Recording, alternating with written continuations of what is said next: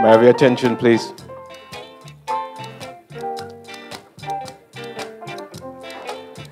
Distinguished ladies and gentlemen, good evening, and welcome to this special occasion as we celebrate another milestone in the life of one of our academic colleagues, and also on the journey of the University Jamaica Press and the academic life here at the University of Jamaica, University of Technology, Jamaica. We're very happy to have all of you here.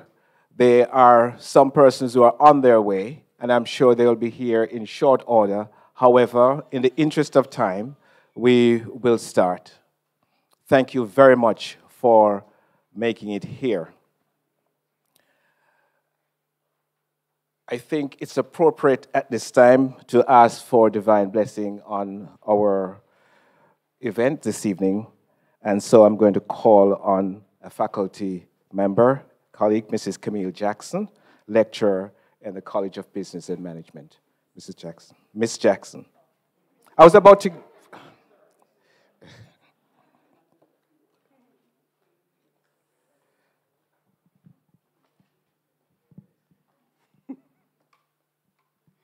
Good evening, everyone. Can we stand for prayer?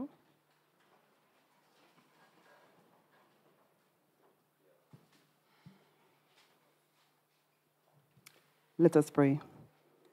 Good and loving God, we thank you for the opportunity to gather here this evening. Thank you for every seat that has been filled here today. We commit this event in your hands.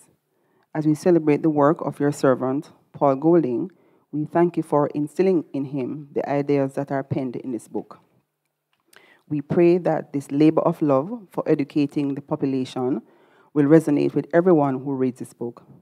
We dedicate his work to you and pray that it will inspire others to add their voices to the academic sphere. We thank you for allowing him to see the fruits of his labor, and we continue to ask for you to inspire him. Lord, we are thankful for the persons here who have assisted in seeing him through this project. We ask for your choicest blessing upon all of them. We commit the entire program in your hands and pray that everything will bring you glory and honor. In your name we pray, amen. Thank you very much, Miss Jackson.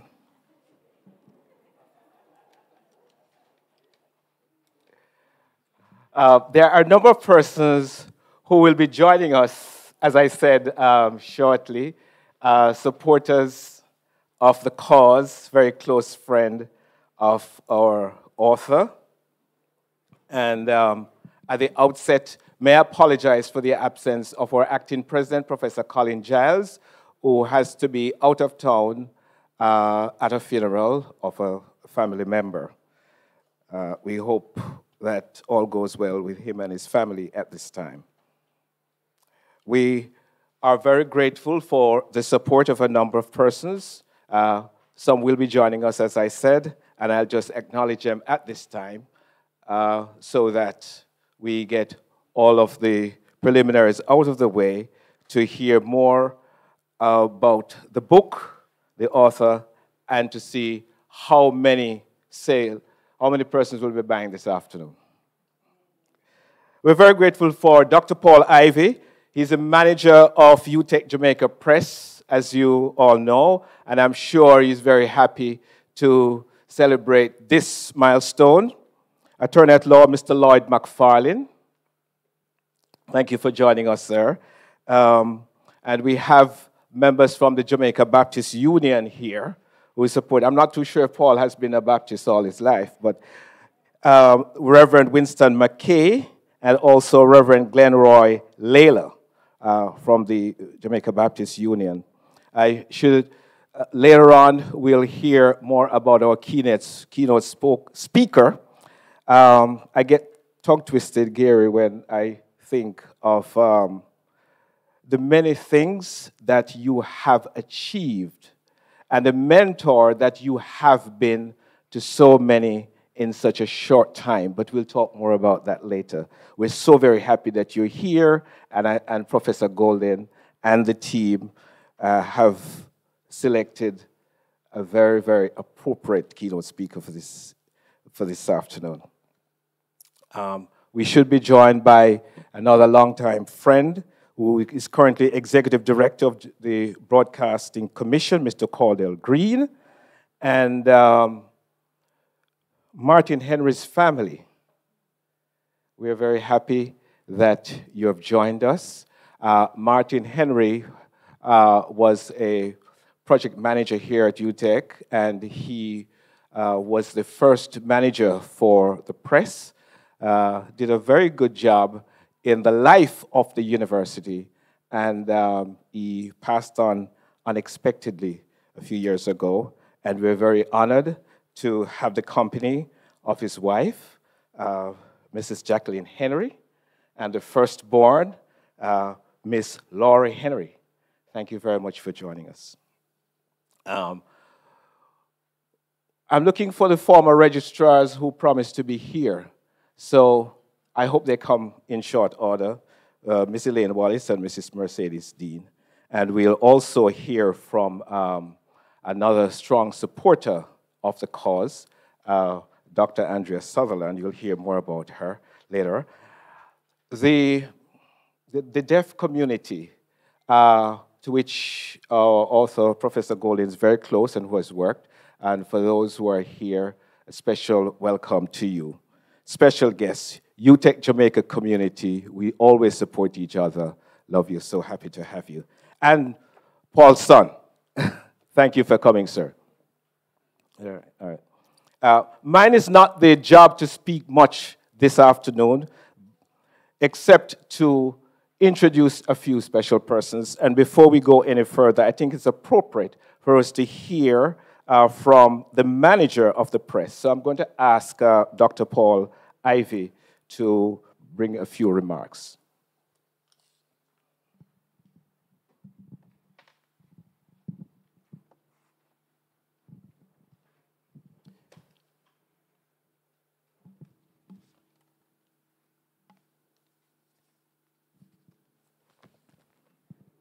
Thank you, Mr. Wheeler. I adopt the protocol that you outlined earlier. And so good afternoon, everyone. I want to recognize as well Mr. Gary Hallin, our guest speaker for this afternoon, the CEO of the RJR Gleaner Communications Group, members of the UTech family who are here, ladies and gentlemen, and other distinguished persons, and of course, our author, Professor Golden. Thank you for being here. You know, let me start my remarks with a recent experience I have, which encapsulates what a manager of the press does. We were having a committee meeting recently, and a new course of study was under discussion. It was a course in midwifery. And I asked the question, men who pursue that profession, are they also called midwives? And the answer was in the affirmative, that yes, they are. And I'm saying that to say, being manager of the press is a bit like being a midwife, because one is involved in giving birth to books, such as this one. And so I find that situation and that analogy very apt. So my task is to give a bit of an overview of the UTech Jamaica Press. And I want to start by saying that the UTech Jamaica Press began operations in February of 2018 as a unit under the office of the president of the university. And as was mentioned a short while ago, our colleague and friend, dearly missed, Martin Henry, was the first manager of the press. And in that regard, it is to be appreciated that I have large shoes to fill in terms of, the track record that he has as a high performer and a performer of excellence. The press and its inception was a brainchild of then-President Professor Stephen Vassiani. He thought that the reputable big-name universities of the world, the Oxfords, the Cambridges, and so on, they all have Harvard, Yale, they all have presses. So UTech should likewise join the ranks of such institutions by having a press. For what purpose, then, do you ask? The goal of the UTech Jamaica Press is to promote research and publications, primarily among members of the university community, providing an avenue for academic staff and other members to publish the results of their research and to produce works that will bring together established as well as new knowledge.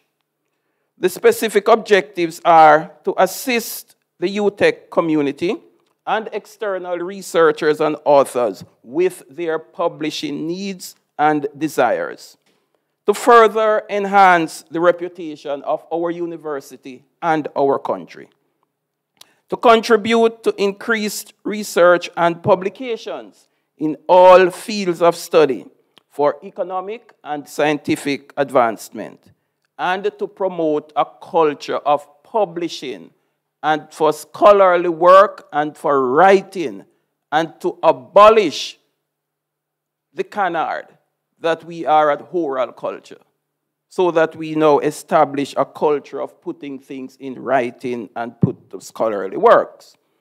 Since its inception in 2018, the press has produced 9 books, including the one we are going to be launching today. And the 9 books are captured on this flyer, which you have copies of in your possession. And they are as follows. The very first book that was put out was titled The Jamaican Public Health System from the 17th to 21st Centuries, a Policy and Structural Perspective, which was authored by Dr. Adela Campbell, currently our Dean of the College of Health Sciences. The second title, and I'm not going in order in which they were published, but just the list of from the 1 to the 9. Caribbean Essays on Policy and Law by no other person than Professor Stephen Vassiani, former president, and a distinguished scholar of international law. Third title, From Apprenticeship to Graduate Pharmacy Programs, The History of Pharmacy Education in Jamaica, by Dr. Eugenie Brown-Myrie and Mrs. Patrice Johnson-Reed, also from the College of Health Sciences. And then we have this interesting title, From My Trenchtown Journey, Lessons in Social Entrepreneurship by Dr. Henley Morgan, from the Agency for Inner City Renewal. And persons will recall that Dr. Morgan, a high-flying management consultant, folded his business in New Kingston and relocated to Trenchtown, the inner cities, and in the inner city. And here he has documented his journey in Trenchtown and what he has done in terms of activities to turn that community around. And then we have, and this one came out in the midst of the pandemic, Preserving the Mental Health of Caregivers. And this was an edited volume by Dr. Andrea Pusey-Murray from the College of Health Sciences with a number of chapter contributors. And this is an interesting title in terms of fatigue and other challenges that persons that they call carers experience as caregivers. And then Transformational Challenges in the 21st Century by Mr. Henry Lewis from the Faculty of Education and Liberal Studies. University Life and Learning, edited by Professor Fitzroy Henry from the College of Health Sciences as well. And when we come now to the next title, The Best Caribbean Foods to Combat Chronic Diseases. We know that Jamaica has an epidemic of NCDs. And here this particular title is as summarized or as compiled, the best foods to eat to combat chronic diseases. And then we come to the book of the day. The first 20 years of the 21st century. Observations from Jamaica by Professor Paul Golden from the College of Business and Management. Ladies and gentlemen, what you will see, and you will agree with me, that collectively these books represent a solid body of scholarship coming out of our university and befitting the standing of our institution. Thank you. So, as the manager, I have to drum up some sales. So the question arises immediately. I've told you of the 9 titles. Where are they available? What are the marketing channels? The 9 titles are primarily available through Amazon, the paperback formats, and the ebook formats are available on Book Fusion. It is the case, though, that Transformational Challenges and Caribbean Essays on law and the policy, they are available in Sangster's bookstores and in the Norman Manley International Airport at one of those bookshops, CD Books and more, those 2 titles. And all 9 are available on Amazon. Then the question is, where is the press going in the future? What are some of the titles we have in the works? Well, are under consideration, are currently in production. We have an additional 6 titles under consideration. And here they are. Innovation Policy, Formulation and Implementation for the Socio-Economic Transformation of Developing States. This title, authored by Dr. Andrea Barrett from the College of Business and Management. The College of Business and Management seems to be recurring as it relates to these books. We also have The Dynamics of Caribbean Tourism, Opportunities, Challenges, and a Reimagined Future, to be edited by Dr. Garnet Sinclair Maraj from the College of Business and Management. This one is interesting, as they all are. Dancehall Business Control Jamaica, how corporate sponsors bought into anti-gay lyrics. Author, Mr. Melville Cook, who is looking at me right there. Chancellor, this is a compilation of the citations that have been read to honorary graduates of the University of Technology, Jamaica. This is a joint initiative between the press and our corporate communications unit. And then, here we go again. Common disease conditions, drug therapy cases for practice and review. Dr. Andrea Daly from our College of Health Sciences. Real-world applications of marketing concepts through illustrated mini-cases by Mr. Clinton McNeil from the College of Business and Management. So, ladies and gentlemen, you see the press is very active, and the titles and the subject matters that are under consideration are very relevant to our space and our context. So, I want to thank the members of the Press Advisory Board, chaired by our current acting president, Professor Colin Giles, and the other members comprising Professor Vernon Buchanan, Professor Fitzroy Henry, Dr. Camilla Hilton, looking at me from over yonder there, Dr. Andrew Lamb, Dr. Marcia Williams, Dr. Martin Shade, Sis Marcia Jennings Cole. All of these are members of the Press Advisory Board, and I want to thank them for their support and their continued faith in the press and their confidence in retaining me as the manager. I also thank Ms. Grayson Black, publishing assistant, and Mr. Marlon Davis, who provides accounting support. I want to thank as well Mrs. Michelle Beckford and her team who have assisted with this launch that we're having this afternoon. And the LTSU team under the leadership of Mr. Carlian Russell, as well as the Lillian's Restaurant for their provision of the refreshments that we will have later. And of course, for the sponsor that is outside as well, which will be honorably mentioned later on. I'd also thank the procurement department and the chief business and finance officer, our printry as well, and the media services department of the Calvin McKean's Library. In closing, I want to congratulate Professor Golden again on achieving this milestone, his first published book. As part of his career as an academic and public affairs commentator, he's a professor of business, of management, and information systems. The management side I want to comment on. We had some tough negotiations leading up to this afternoon, but at all times we were guided by the overarching goal of a win-win. And he said to me, and you know, he's Paul and I'm Paul.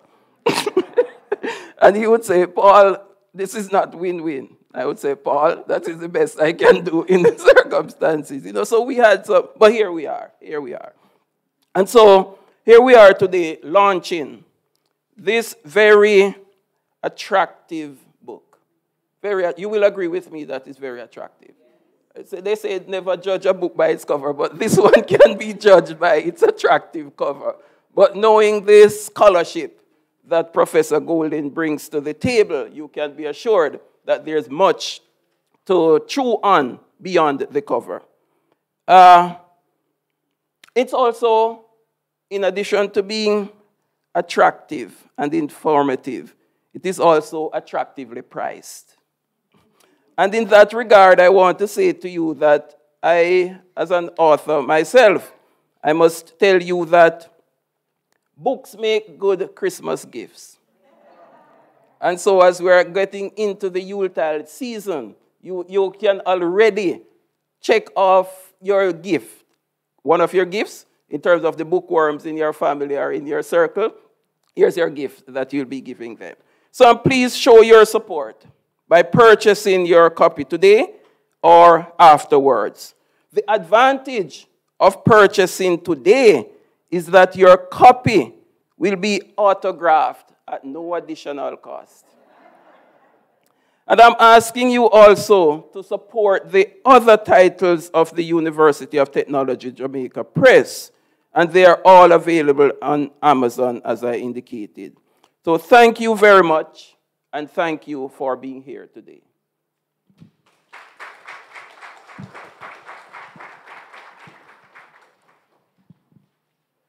Thank you very much, Dr. Ivy. I'm sure some of us may be wondering what's so special about the 21st century and the first 21 years. And I think that will come as the evening goes by. And if not, you will get it from the book. In order to know a little more, you have to get into the head of the author. So we have to tell you who the author is. And he's a big man. So we have two persons to talk about him. So I'm going to ask Dr. Andrea Sutherland, who is the Dean of the College of Business and Management, as well as Dr. Lisa Facey Shaw, a lecturer in the School of Computing and Information Technology, to introduce the author to us. We'll start with Dr. Sutherland and then Dr. Shaw. All together.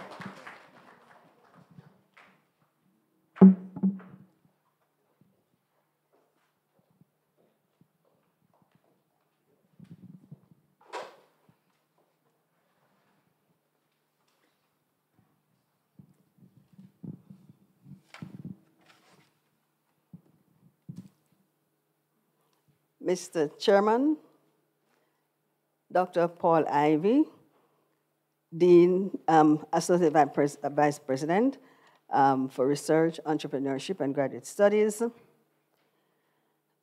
Associate Deans, Heads of School, our esteemed guest speaker, Mr. Gary Allen, members of faculty, other members of staff, friends, family, Danielle, good evening, welcome. So, you know, why two persons? But as the chairman indicated, it's a big man. Not big in stature, but we'll try to give you little snippets because if we were to give you everything, we'd be here all night, literally. Yes, that's another book, right? So for someone who is so accomplished, so multifaceted, and we'll just give you snippets of the various facets of him. So we're not going to go through the entire CV, but we'll look at the various areas and take you a little bit into this journey. The first 21 years of the 21st century, observations from Jamaica. So I will start with the academic aspect of this journey. As we have all been told this evening, Professor Paul Golden is currently a professor of management and information systems here at University of Technology, Jamaica, UTech. And he's also an adjunct lecturer at the University of the West Indies, Mona. And, you know, the interesting thing is he started out in business, then his teaching career took him to UTech in the School of Computing and Information Technology, where he was eventually the head of school. Then, of course, he migrated and came back home to business, the College of Business and Management. We weren't too hard on him, we welcomed him home. And he served as our dean for 8 years until 2019. So I'm going to speak a little bit about his teaching journey and to let you know that his teaching focuses on courses in the information systems discipline. And one key teaching strategy that he incorporates into his classes is the use of teaching cases. Now, these are cases that would typically illustrate organizational issues for which the students are placed in the role of the decision maker. Now, generally, the cases that we use tend to be of North American origin. But over the last 15 years or so, Professor Golden has been very integral in authoring cases which reflect the Jamaican context. Yes? And these are cases that would cover the telecommunications industry, IT governance, and general information systems. Among the many that he has authored includes the wireless war in Jamaica and the taste of lime, competitive dynamics and strategies in the telecommunications industry. And there's also the Grace Kennedy case, right? Speaking about IT governance. And so passionate is he about using cases that he is the founding president of the Caribbean Case Researchers Association, and this is a group intended to develop a critical pool of local and regional writers, case writers and researchers in Jamaica and the Caribbean.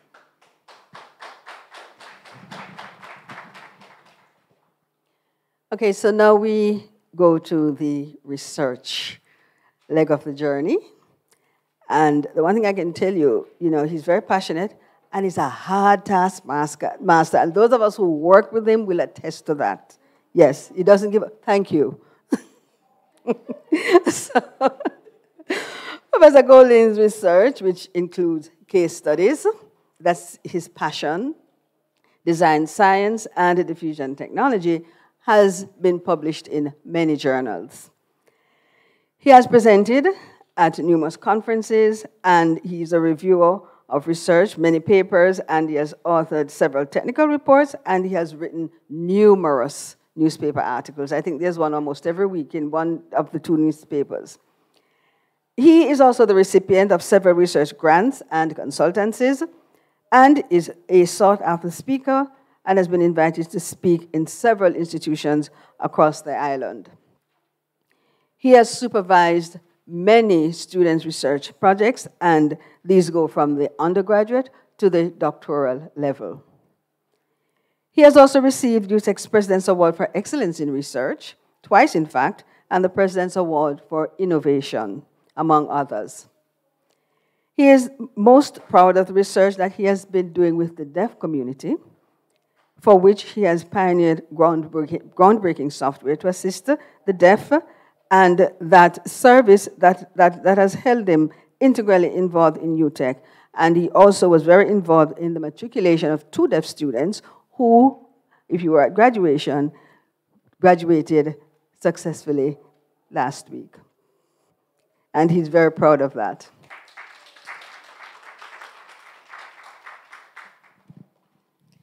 Now, speaking of service, he has contributed significantly to the university, serving on the University Council, Academic Board, and numerous other committees. He has also served externally on several boards, such as the North American Case Research Association, the Jamaica Stock Exchange, Citizens Action for Free and Fair Election, CAFE, and his alma mater, Tarrant High School, among several others. He was also chair of the School of Computing's Community Service Program, and I see the skit lecturers nodding their heads there, and that program saw the school visiting several children's homes, and his service efforts also led him to establish an education foundation for needy, talented students, among many other initiatives. Now, a little bit on the personal side. Anyone here could tell me where you could find Professor Golden at 5 a.m. on a Saturday morning? You get a free book. Sorry, too many. Yes, he's at the market, 5 a.m. on a Saturday morning, and he'll call me and he'll say, you know, things are really good down here, and I can tell you his negotiating skills were honed in that market. And he always said, if you really want to know about life in Jamaica, go speak to the people in the market. So that's where he is on a Saturday morning if you want to find him. He also plays squash several times a week, and I see his partner here. And him tell us that him beat up all the time, and it's true? Barry? Him says, okay. Paul's wife, Andrea Golden, to whom he had been married for 34 years, passed earlier this year. But the one thing I can tell you, she has been a huge supporter. She has been the driving force behind all the successes that you have heard this evening. Warm, wonderful person. And we know he misses her, but we all miss her. She was very instrumental in this book being published. And whenever you talk to Paul about the book, he would say, but you know, Andrea said this, and Andrea said that, and Andrea said I must do this, and Andrea said I must do that. I'm telling tales out of school. Right? But she would have been here today, and I'm sure she would have been very proud. His son, Daniel, is a huge support, and he's here today to support his father and all his other family members, colleagues, and friends. So this is a little bit about the gentleman we're all here to celebrate with this evening, Professor Paul Golden, colleague and friend.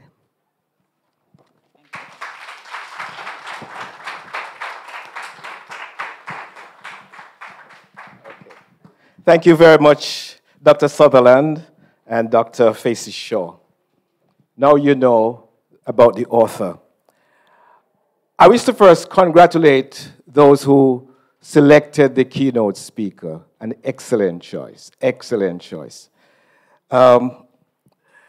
Gary Allen has been a distinguished journalist, blazing a highly successful trail in the local and international media landscape. A graduate of the Caribbean Institute of Media and Communication and the Mona School of Business, UWI, he has shared his expertise and his talent in many spheres.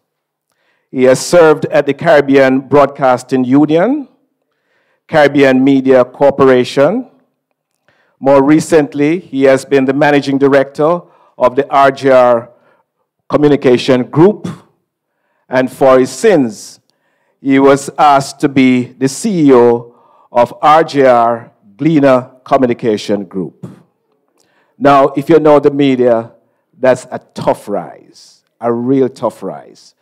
Mr. Allen, we want to take this opportunity to congratulate you for your service in the media and for distinguishing yourself as an excellent Jamaican mentor and deliverer of service to your people.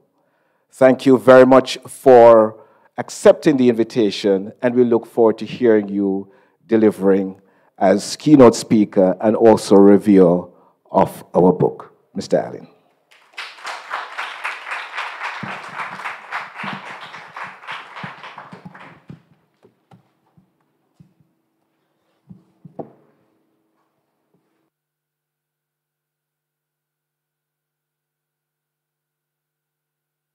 Stuff ceremonies, Hector.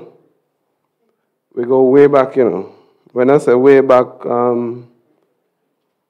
country, way back. He knew me when I had hair. I knew him when he had black beard. So you know how far back we go. I'd like to identify, Chairman, with your protocols and therefore not repeat them, but you will permit me to single out Prof. Golding and to specially recognize him today and to greet you well, sir. I have a few other things to say, but let's start with the greeting. I also want to pause to say hello to the family of Martin Henry. Martin was so near and dear to us in the group. And I was saying to Dr. Ivy, just before we started, that we were, when Francois passed recently, we sat down and went back 5 years looking at the members of our RJR Gleaner family that we had lost. And it numbered 23 in 5 years. And so we have used that to learn not to take people for granted in the present and to salute people when they are here and when they know that we salute them. And so I will begin by saluting my friend Prof. Paul on the work that he has done, and to let you know that it gives me tremendous pride to have been asked to come this evening. I would have been just as proud, and probably after I finish speaking, I'll probably even feel prouder if I was just sitting in the back and listening. But I have been asked to take on a task which you know that I couldn't tell you that I wouldn't want to do. So, up to earlier today, there was a very dangerous situation where I had not been given a time constraint. And being a journalist and knowing our reputation, I asked for guidance. True to form, Prof. Paul advised me that he was just thinking about the danger himself of not having given me a time constraint. But here we have it. We are here together. It has often been said, once a journalist, always a journalist. And I have always owned that as referring specifically to me, having started my media profession in journalism and having worked in no other industry in my entire life. Up to a decade or so ago, it was also said that a reporter's role is to faithfully capture the facts, the context and the atmosphere of what is happening around us, and to present that to the audiences fairly. Note fairly, and not objectively. And we have had this discussion with Martin. Not objectively. Since most of us journalists know the age-old debate that we cannot be objective. We can only be fair. That we all have been born into biases, and the things that our lived experiences tell us, the beliefs and the circumstances that we have, those are the things that give us certain biases that we don't even know exist. And that is understandable, and we can overcome those. It is distortion of facts and distortion of reality done by journalists and media workers that is a disservice to the audiences that we seek to serve. And that just took me into a whole other place, because now there are challenges to the traditional way of using audiences. On the basis that today audiences are described as customers, and customers of information are no longer those who we serve. And you know, Jamaica has a big problem with service because they think service means servitude. Those whom we serve are no longer the ones that want to be described as that. And so in our present technological era, it's those that we engage. And when those in the audiences turn customers, receive information with which they engage, who they are and how they engage are measured in analytics, which are interrogated for targeting to create impressions. And impressions are the things that are now being monetized most in media, in this new media and communications ecosystem, Prof. That is the space in which we operate. So that has led one writer in an article in 2019 to declare, once a journalist, always a journalist, is now not true. Chairman Wheeler, tempted as I am to take advantage of a captive audience to get into a lively debate as journalists want to do, that was not what I was invited here to do. And so, Prof, the time frame that you have given me only starts now. In the context of what my journalistic experience has taught me about this time of year, we normally engage in what we call the gathering of evergreen stories that we save up to use round about the Christmas and Boxing Day and days after that to the end of the year period, when there is a little bit of news around. And if we are not doing that, then we are involved in the acclaimed year in review. Something that many of us loved, but some of us detested. So what does all of that have to do with what we are here about? My friend has not engaged in a year in review. He was not satisfied to take on 12 months. Well, he was not even prepared to just take on 24 months or 5 years, not even 10 years. Prof. Paul has decided that he will show the sterner stuff that men like him are made of. And so he has taken on the first 21 years of the 21st century. That is not a mean feat. That is stuff that you should be commended for. Congratulations, sir.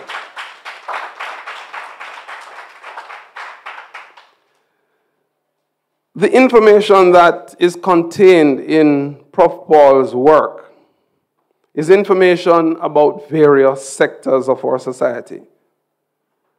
It's information looking at major news, current affairs, media activities, communications, political developments, telecommunications activities, technological changes, how they have impacted different aspects of our economies, of our lives, of how things are done and no longer done. He has produced a compact but detailed, refreshing, and exciting contextual review of the major developments locally, regionally, and globally for the first 21 years of the 21st century. And ladies and gentlemen, what is more is that he has done this before the end of the 22nd year in the 21st century. So he wasn't hanging about doing this stuff, no lele in what he was doing at all. I salute the academic discipline, the current affairs diligence, the contextual brilliance that has been achieved in this work. Respect due, Prof. Golding.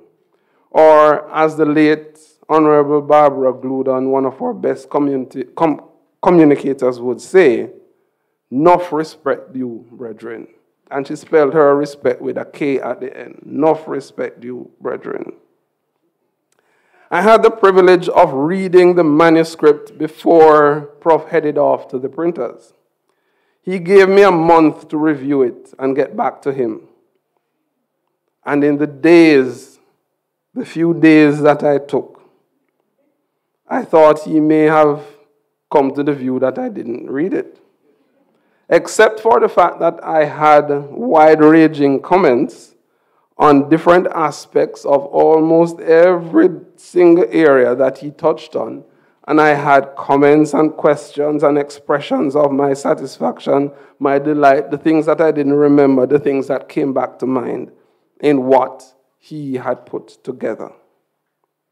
And so this is a work that is one to be proud of nationally, regionally, academically, because it is something for the ages. Truth be told, Prof, it was an easy read for me. I felt like I couldn't put it down. It was like a vivid flashback program that I was engaged in when I took up the book and as I went through the different things. I thought about aspects of what I was reliving through your eyes and realized that there were things that started in one year that made a different change in another year and happened to be concluded in another decade. And you captured it all together. Put it all together in one place. Sometimes there were things that happened over months and even years that in 2 sentences you connected all the dots and it made sense after all.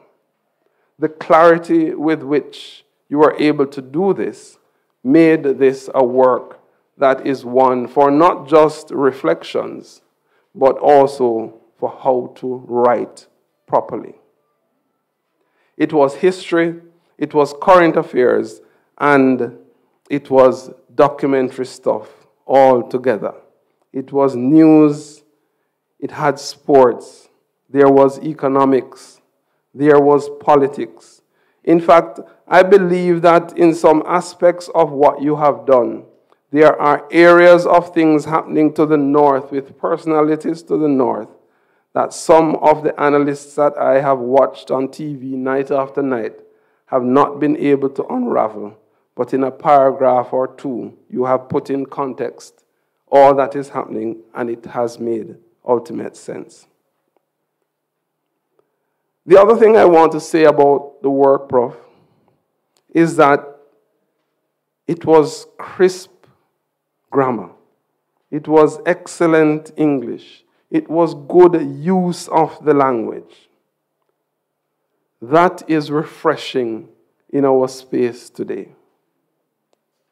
The use of poor grammar by university-certified honors-holding graduates is a major concern for our industry. Please note, we know the difference between patois and bad English. And a patois I talk about. I talk about people writing grammar that is not English. Industry and academia need to collaborate in how we will address this matter, because the Jamaican dialect, sweet as it is not globally understood. And so if we are preparing people to be global citizens and to take their places all across the world, they are not going to be able to navigate it with dexterity if what they present with is pure Racha Patwa.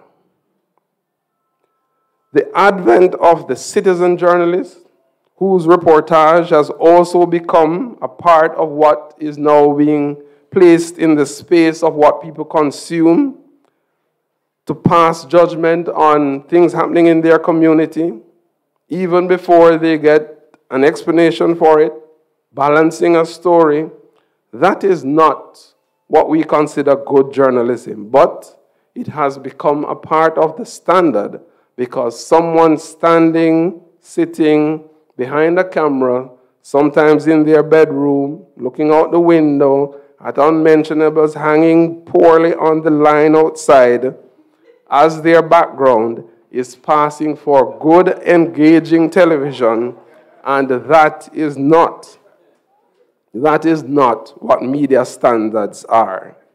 Standards are exemplified by the work that you have done. Even the situation where the investigating policeman is now pronouncing in primetime news on who was at fault in a motor vehicle accident before the investigation has ostensibly started is one of the examples of where standards have fallen by the wayside. That's not what is in your work. The impact of this on grieving relatives seem not to be understood, and they seem not to even understand how that contributes to tension and to potential violence when victims believe, or victims' families believe, that there is no justice.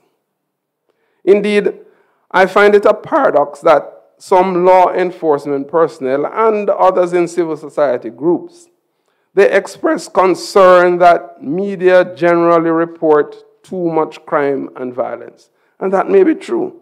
And we have time afterwards to debate that one as well. I'm ready, as any journalist is, for a good debate. We can talk about the factors there. But consider the paradox. The police force has an arm dedicated with its own social media channels to presenting the gory details of every investigation of the most heinous crime and the most dastardly act. They have that available on their Twitter timelines in real time, shared with traditional media after, and then the concern about the standards in the society become when the traditional media reports what they have already shared in their social media spaces. So when you look at the impact of social media and when you look at how the technologies have presented new channels of communication and how that affects the society, Prof, those are things that it brings to the mind of the thinking person as we go through your book. Another area that I might digress into is to really just say, I think we have a problem in how we communicate in our nation. We don't talk with each other anymore. If you look at some of the things that are engagements and create impressions, and there are big, serious, sensible companies that are paying a lot of money for impressions, you know. When you look at that, you realize the challenge that we have in our society, because we have to reorient the thinking around quality and around what that quality means in terms of standards and what standards we want to maintain. So what does all of this have to do with Prof. Golding's illustrious book, The First 21 Years of the 21st Century, Observations from Jamaica? It is simply this. Prof. Paul's work is a work of high quality of high standard in a space where quality work is under siege. It is a work that encapsulates some of the factors relating to those topics in the direct or in a tangential way to things happening around us, but they are connected nonetheless. That, my friend, challenges all of us, to help Prof. Golding to travel along this otherwise lonely road by preserving quality in what we do. It challenges us to support him, as this, I predict, is only the first of quality work that he will continue to put out in the form of books. It challenges us in media and in communications, in academia and in the public service to make that push for quality work in whatever we do, in whatever sphere we are. So congratulations again, Prof. Job well done, work well executed. Very proud of it. I'm looking forward to the sequel to this one. I have a footnote. Because it's a book, I felt that I needed to put a footnote. People in academia are about footnotes. So I have a footnote, Prof, and I don't know if you will like my footnote. If I were going to make one small suggestion to you, Prof, about the title of the book, it would be this. I know that the title is, and I can read it from the computer here, the title is The First 21 Years of the 21st Century, Observations from Jamaica. That's excellent. But I would have preferred if it said Gleanings from Jamaica. Well done, Prof. Congratulations. All the best to you.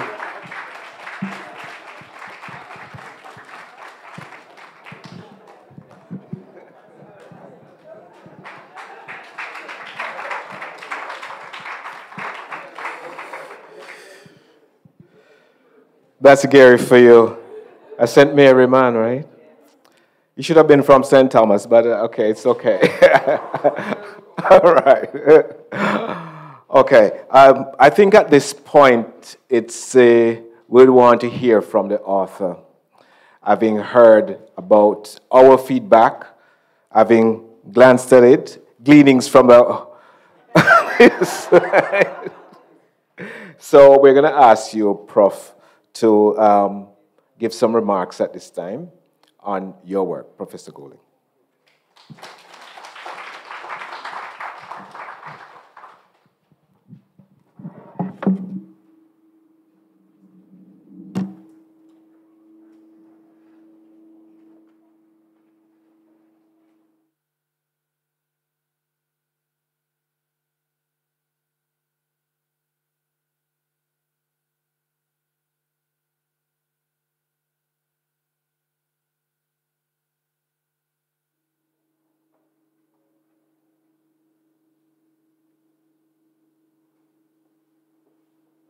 Ladies and gentlemen, good evening.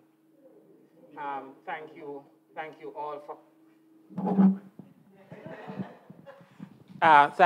all for coming out and supporting this work. Thank you, Gary, for that very comprehensive and provocative presentation in which you expertly put in some of your own views on current events and tie them into the book. I loved it. It was very good. Thank you very much. A number of things were said just now. One of them had to do with our biases. And we all have them, regardless of how we think that we are objective, because we're really not that objective. We all have our biases. And I'll tell you a little bit about my biases. My early bias came from my father. My father was, he was a shoemaker, but he had some strong views. He was a Pan-Africanist. He thought that we as a people should have something like NATO. We should have something like the West. And there were some persons who we had pictures of in our household at the time. And if we were using present parlance, we're saying that, listen, these are the original gangsters. All right? So Jomo Kenyatta picture was in our house because he was an original gangster. He wanted to change the present status quo. That's what he wanted to do. My father was very fond of Kwame Nkrumah. Again, because of how he saw himself and how he saw us as a people. My younger brother's name is Odinga.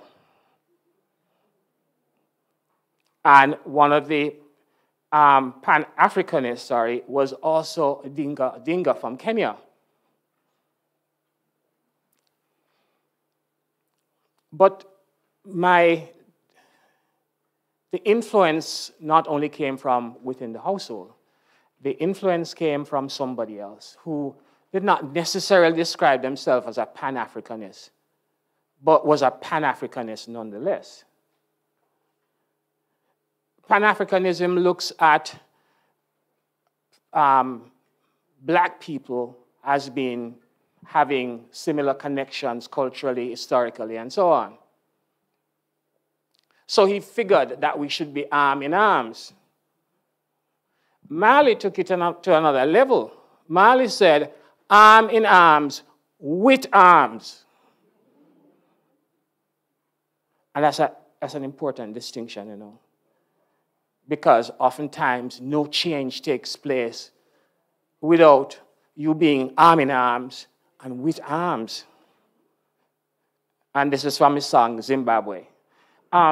I think we do ourselves a disservice by not honoring Bob in a way in which we teach his music and his teachings in school. In this book, there's a lot of reference to Bob Marley because Bob had a significant impact on me as an individual, and it's part of my bass. That's just the way it is. So I really think that Bob should be taught in schools. There are some things now happening in which Bob's name is being used or songs are being used. And my opinion is that he would turn in his grave. So I don't think Bob is a one love armband kind of a guy. Not that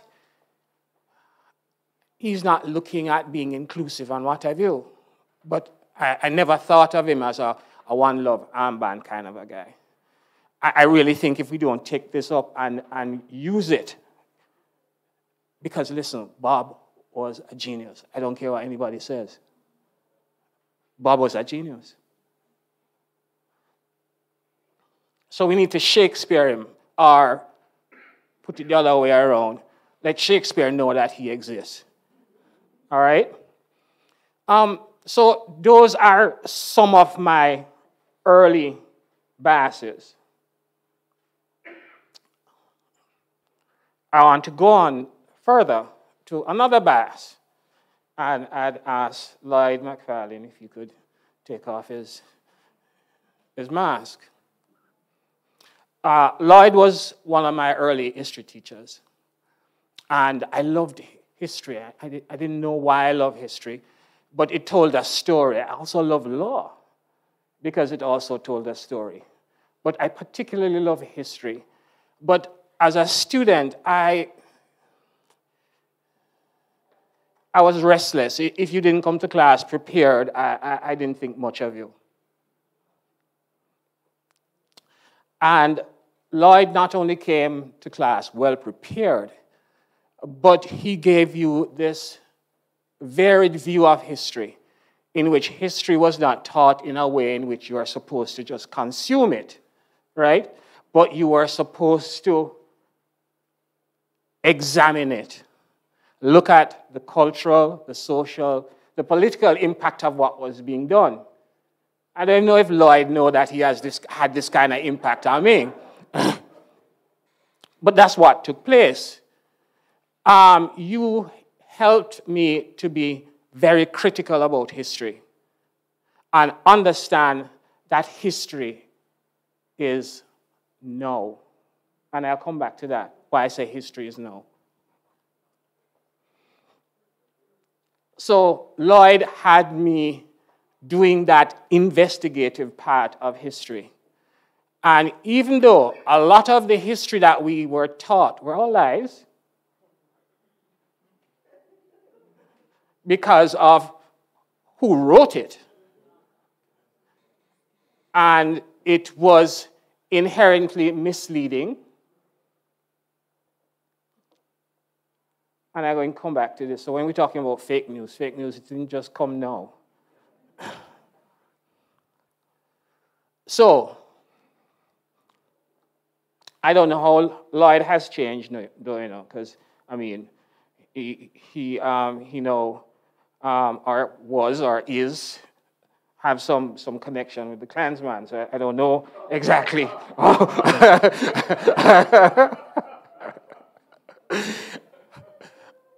But listen, the influence, the large influence was there. I want to go to another person who influenced me in a way to that they may not have known. And this is Winston McCain. If Winston can just raise his hand.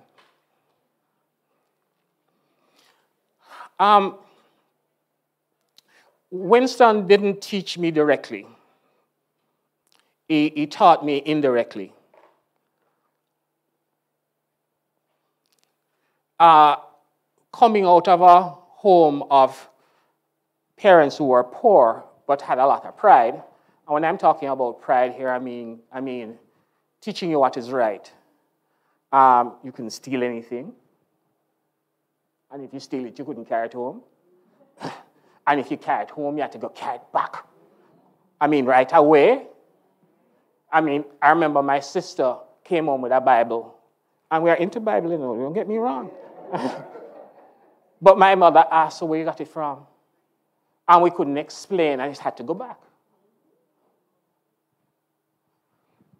Now, why this is so important is that, so you were taught these values at home, right? And then you saw the embodiment of these values in someone. You saw the person operating in a company ethically, with character, not just ethic in terms of doing things right, but also good work ethic.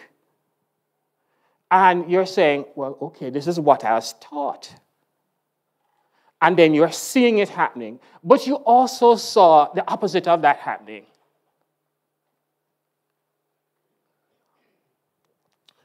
And what Winston did for me was to reinforce that which I was taught at home, and it showed that it could happen in any arena in which you could be working in an organization and you have good attitude, work ethic, observation of laws, and so on. And I want to say this, that we can teach STEM as much as we want. If what we are teaching does not change the way we behave,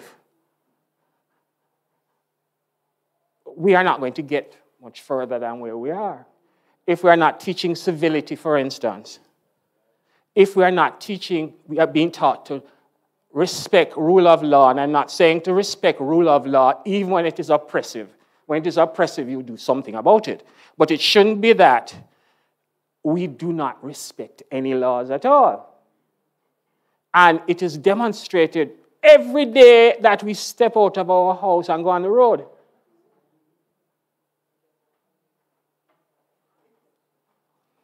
I want to just give you one example here, and I bring Andrea in here because I can't leave her out. So we're in Australia, and we stand up at the pedestrian crossing, and there's a bunch of people behind us, right? And we see no traffic. We look left, we look right, and we look left, and we don't see any traffic, so we cross the road.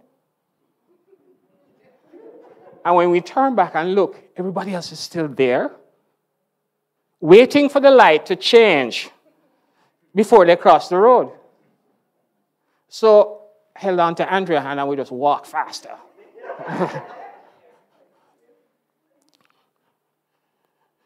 I made mention today of the Japanese after they beat 2-1. They stayed back and they cleaned the entire stadium. They cleaned the entire stadium. This is a part of their culture. This is a part of a shared identity which says, listen, this is who we are. I'm saying that we have, as a people, need to know who we are. And I want to say to Winston that you have helped me to know who I am. And until we have those shared values in our society, regardless of what knowledge we have, so you can teach all about STEM and everything else, but if we are not teaching about these other values, shared values in which we can all coalesce around, we are not going to have a society in which there is civility. Thank you, Winston.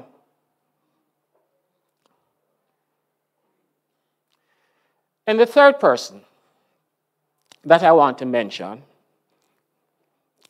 is Martin Henry. And his wife and first child is here.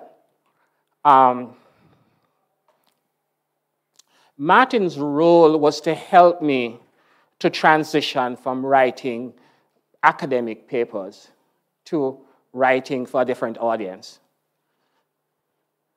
And writing for these two audiences is quite different.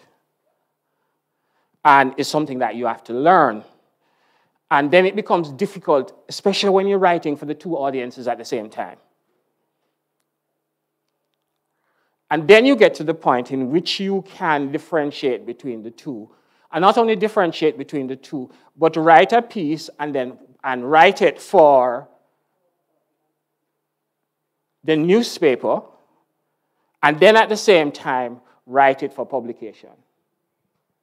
So you're able to do the two things with one piece of article.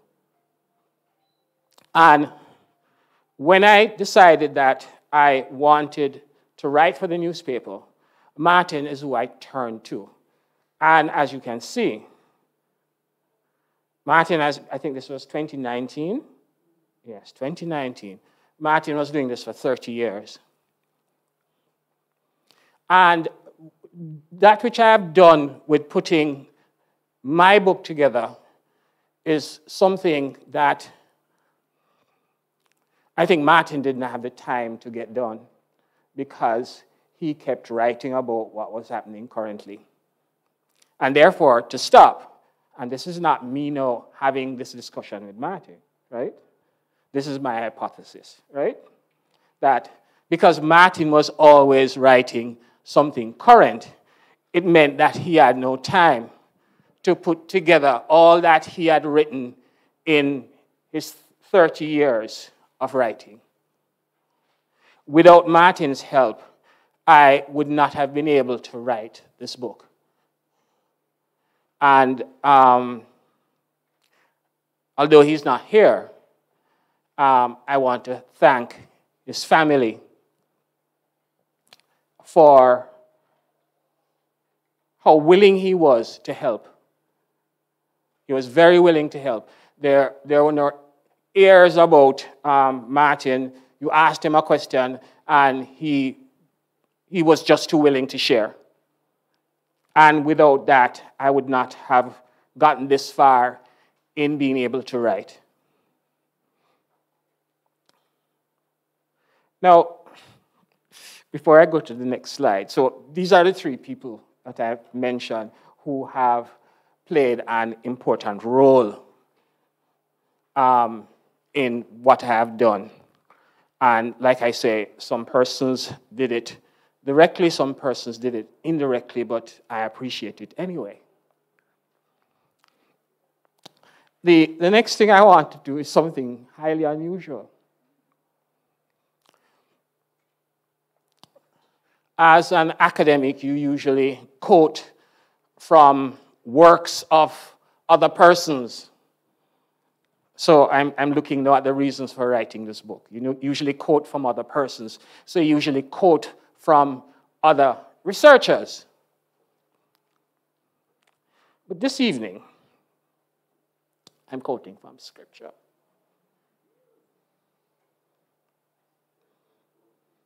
I'm quoting from Scripture. And this is not church. This is just part of you understanding, we understanding what this life that we lead is all about. And I must tell you this, my perspective on life has changed since my wife died on July 16th.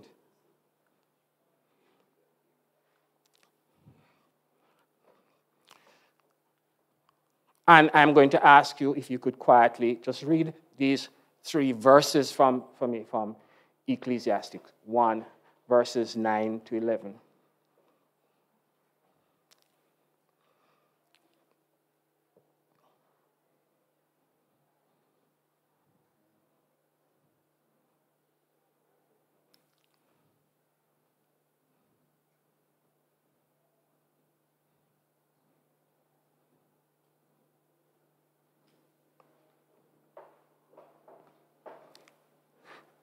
The first verse is very well known.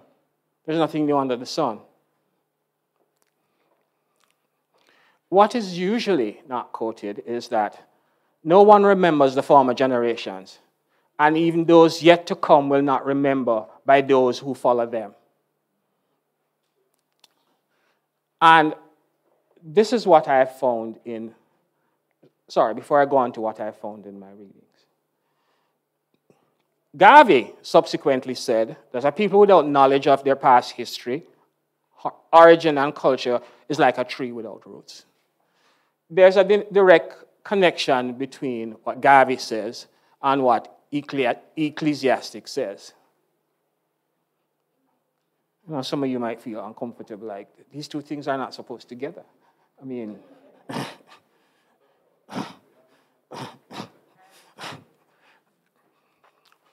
But this is what I found, that there's all these changes taking place in this world. And everything seemed to be, okay, this is new, unprecedented. And what we are saying here is that there is nothing new under the sun. However, what happens is that one generation does not know what took place with the other generation. And therefore, it is considered new. While it is not new.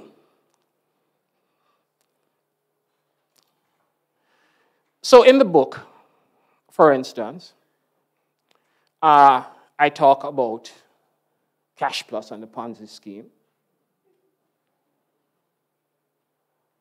We had Ponzi scheme before, at least in my lifetime. Right, Barry?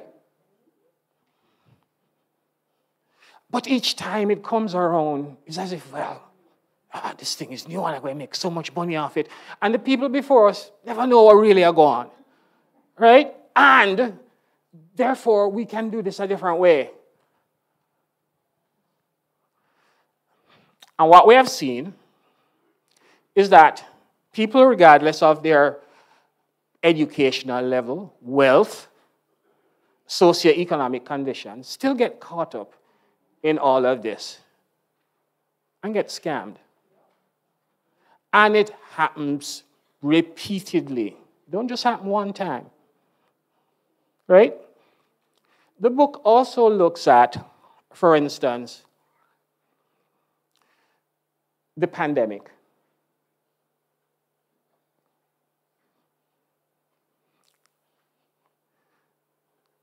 And the pandemic, there was far too many persons who died unnecessarily because of the pandemic.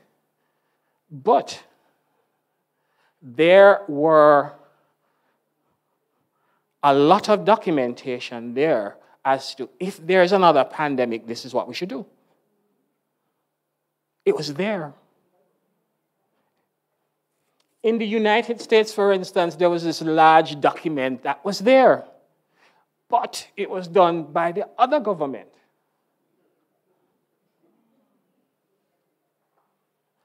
So politics and ideology came into all of this and blurred the whole thing, and therefore, a lot of persons died unnecessarily.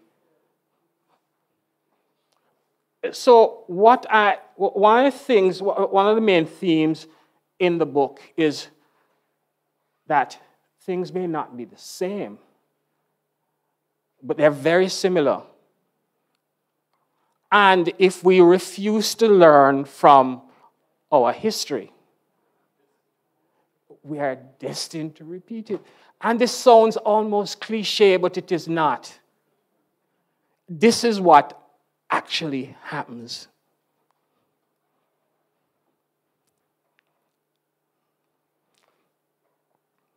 So the book also looked at the emergence of new media. So it looked at social media. And what we see happening now with social media is supposed to be new. Again, the answer to that is no. When the printing press came around, all kinds of fake news. They weren't called fake news then, they were called propaganda. But now we have changed the term so that it seems new. Same old term. I've been given the wrap-up sign. The book covers a wide range of areas. And they are all looked at from a Jamaican perspective. It was said that we are a culture that does not document things. This is part of the documentation. To say, listen, these are the issues that occurred in the first 21 years of the 21st century. And we should be able to look back at it and use it as a means of going forward because the past is in the present. It is not separate. The past, I want to say that again, is in the present. Ladies and gentlemen, I trust that you'll all buy several copies of this book.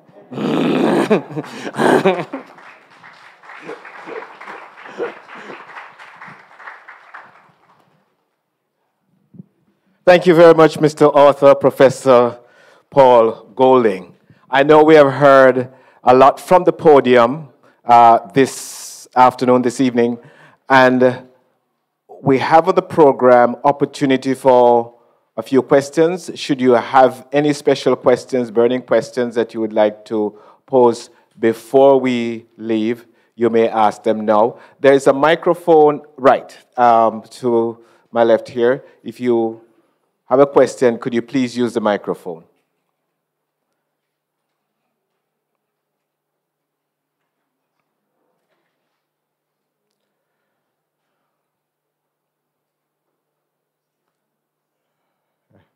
No question?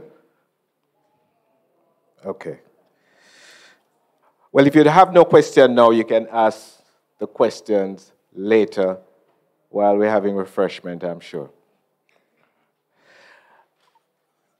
The next order of business is the unveiling of the book. So, Dr. Ivy, I'll ask you to supervise this.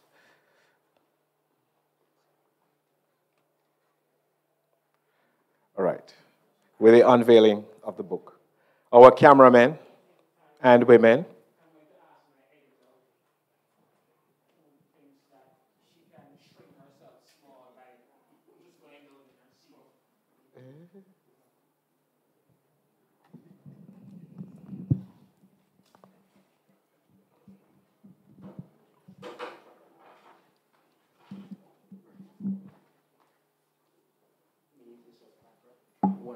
One.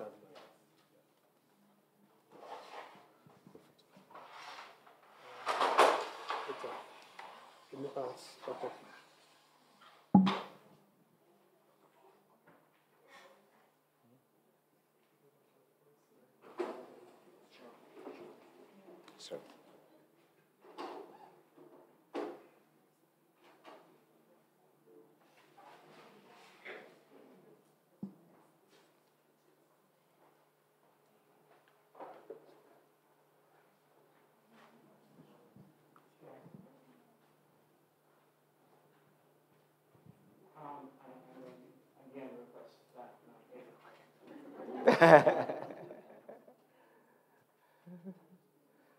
Well, the editor makes her way here.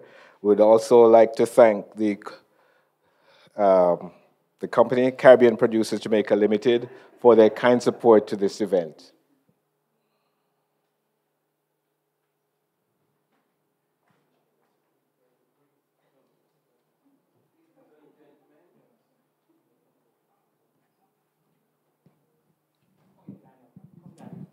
Okay.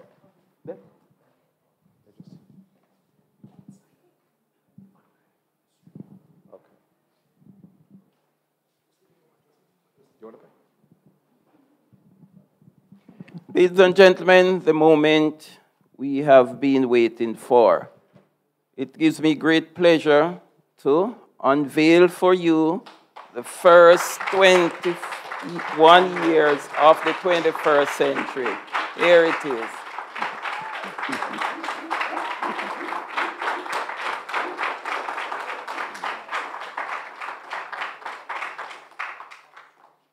Thank you very much.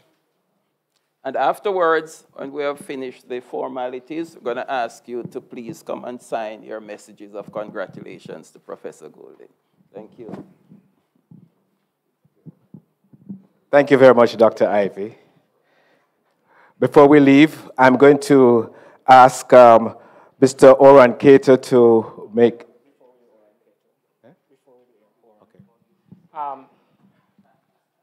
What I'd like to do is to make 4 presentations.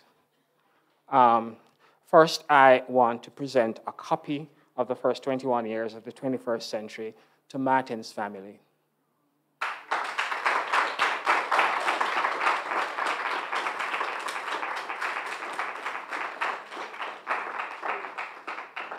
And I'd like Mrs. Henry to join us.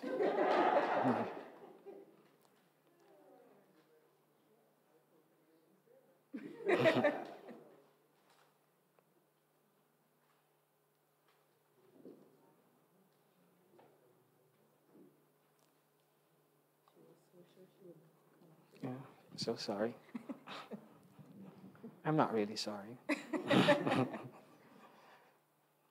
On behalf of the UTech Jamaica Press, on my behalf, as the author, I'd really like to present this book to you.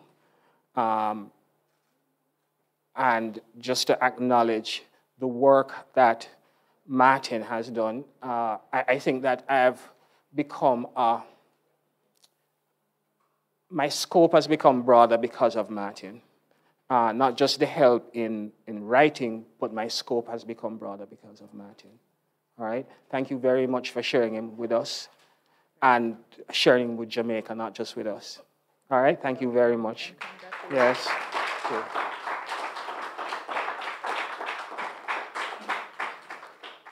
The next presentation I'd like to make is for the person that we call Munshi.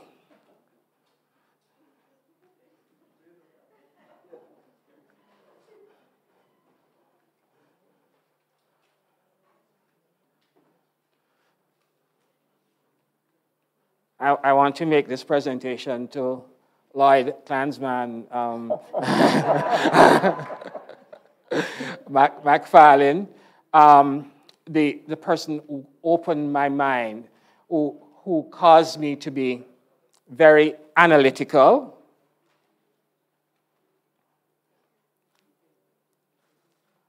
in my examination of not just history, but for everything else. Thank you very much. Could I say a word? Sure. I'm going to be very brief. I want to indicate to you that I was not a teacher. I was a student at the law school and went to teach history and English at Excelsior High School at the extension. And the headmaster was a gentleman called Van Hitchener. And in the first week when I came there, he told me that the classes had reported that I was using military tactics, because I suggested that they had to stand before the start of each class. The next week he said to me, "They're all trying to get into your class now. Don't let anyone in because we don't have the space." I said, "Fine."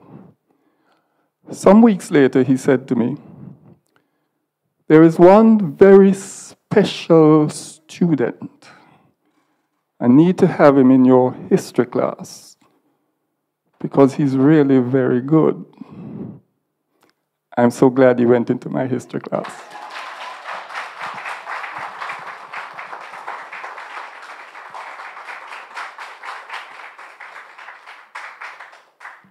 Thank you, Munshi. The next presentation I want to make is to Winston McKay, Reverend McKay.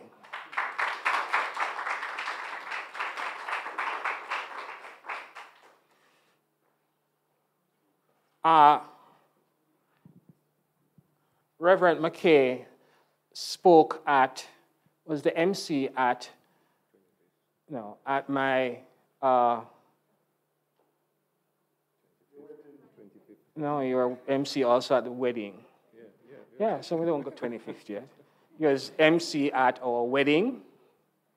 He was MC at our 25th wedding anniversary. He spoke at Andrea's funeral. And he has been my character builder. The person who helped to reinforce what my parents had taught me, that this is what ethics is. This is what good behavior is. Not that I was always good behaving. Because what Munshi didn't tell you is that the reason I was asked to get into his class is because I was not happy with the other class because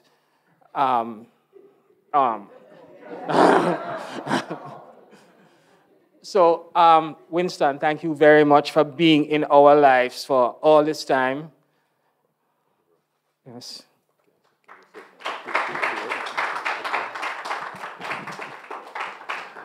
I will be very brief. He was trying to change lane this morning on Trafalgar Road. I let him in.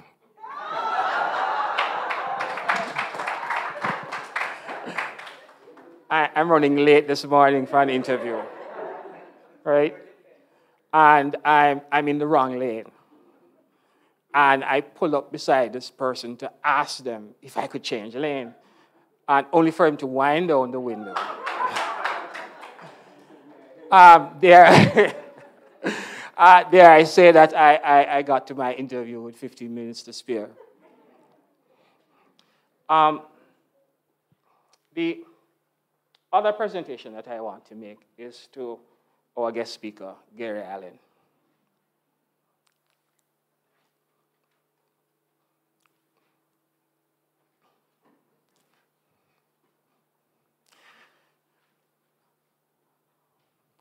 over the years, I have grown very close to Gary.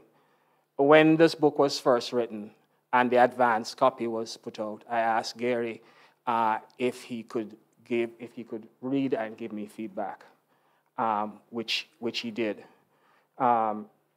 His presentation today was overly flattering. I'm not sure what was the objective, but it was.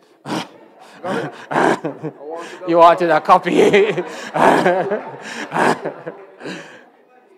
So, what I want to say is that your objective has been achieved. So.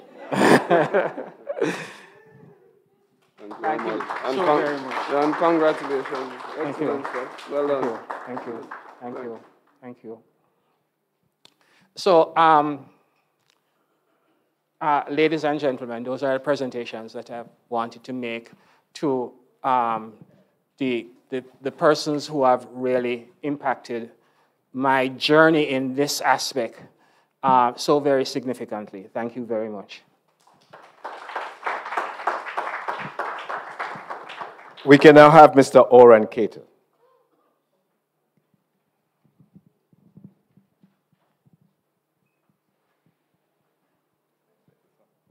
Hi, good evening all. So my name is Oran Cato. I'm a part of the sponsoring team outside CPJ. I'm the category manager of wines at CPJ. I'm also a past student of Dr. Golding. At that time, he was neither a doctor nor professor. He was just Paul Golding. He has been, so history, I attended 2000 to 2004. Yes, you're not that old. He was my IT lecturer, tutor. But over the years, he became more than just tutor, lecturer. He became mentor. And I want to say he borderline father. We became very close. Somehow convinced me to play squash. Started playing squash as well. And we went through the rigors. Truth be told, over the years, we have not been as close in terms of communication as we have been in the past. But nonetheless, we have always been a phone call away. And whenever he needs to bounce something, he does. And whenever I need to bounce something, he does. And whenever he's having any event, he always calls. So I just wanted to give Professor Dr. Paul Golding a token for this book. I've not read one. I saw, I believe, 5 books being given out.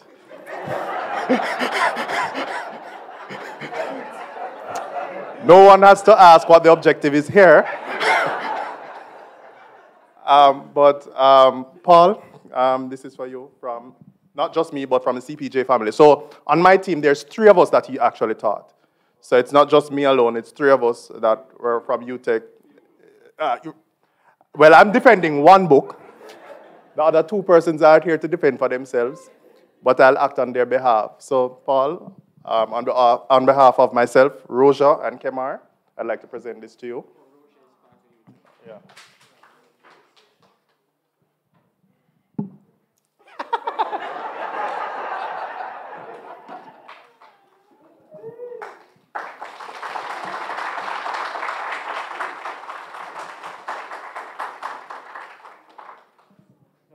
Don't leave.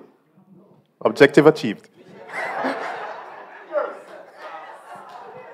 This book is for Roja,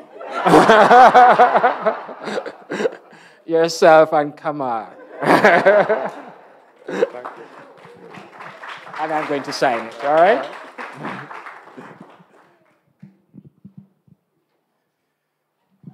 Thank you very much, Mr. Cato and Professor Golding and all the recipients. We have come to the end of the evening. It's been quite enjoyable. It's a fruitful affair. It's a celebratory affair. And it's now time to meet and mingle outside with some refreshments courtesy of Caribbean producers. And I understand Lillian's is part of the fair. There will be an opportunity for book signing just outside the lecture theater. I want to say thank you again for being such a great audience, to our keynote speaker who took the time out of what we normally say a very busy schedule, but I can tell you in the media it's a hectic schedule. So I'm impressed that you have taken time out. We are impressed also by your presentation, and we hope to see you around sometime soon, Gary. Thank you. Thank you, Dr. Ivy, and thank you to all the others, the LTSU team, and so many other persons that work together from COBAM. And I don't want to, it's an inexhaustive list, but I want to make you feel appreciated for what you have done to make it such a pleasant evening. We will have drinks and celebrate outside. Thank you.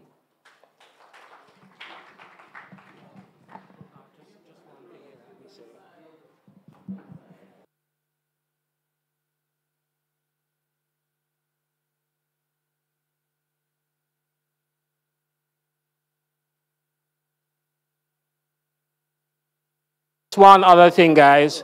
The book, in order to purchase a copy of the book, there are some QR codes outside in which you can just scan, and from there you can purchase online, and we will be able to acknowledge the payment and do a signed copy for you. And if you don't want to do it now, you can do it after. All right? Thank you.